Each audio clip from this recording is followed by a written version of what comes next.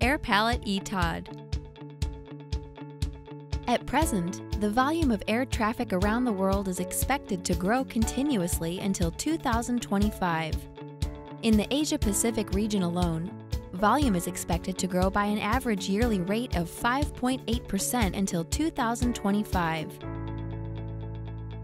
Under these circumstances, the establishment of systems and mechanisms for the efficient, safe operation of a growing number of aircraft within limited airspace is becoming an international challenge. In 2015, in order to support the further development of air traffic systems, we at NTT DATA launched the air traffic control brand airpalette and began offering our airpalette eTOD. Our eTOD solution is a service that provides terrain and obstacle data using one of the world-leading, high-resolution satellite images. It is compliant with the International Civil Aviation Organization (ICAO) annexes. By providing accurate terrain and obstacle data, this solution facilitates the safe operation of aircraft.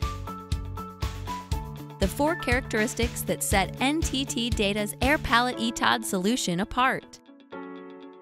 Minimum impact on flight operation.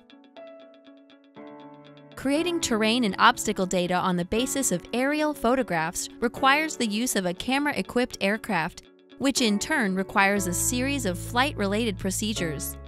However, airpalette eTOD uses satellite images, so its impact on normal flight operations is kept to a minimum. Availability. Airpalette eTOD has a massive archive of satellite images. It is also possible to obtain the latest images from around the world. Users can obtain a wide range of images all at once. Regulatory compliance. The terrain and obstacle data created from satellite images meet the standards for resolution, accuracy, and integrity set by the ICAO. Save time. Thanks to the above features, airpalette eTOD is able to drastically reduce the time needed to set up terrain and obstacle data. Furthermore, we offer accurate and wide-ranging data in a variety of formats that can be imported into many kinds of software.